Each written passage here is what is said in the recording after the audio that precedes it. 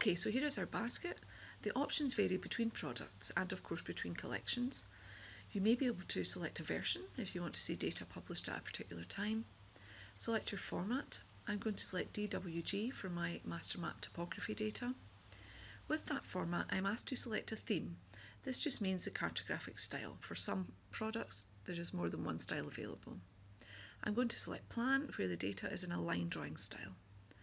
For my vector map local raster, there is only one format available. I must select a theme, however, and for this product I want the faded colour style.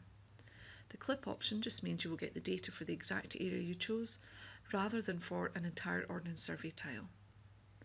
You can remove anything from the order with the bin icon. When you've made your selections, you can give your download a name if you wish.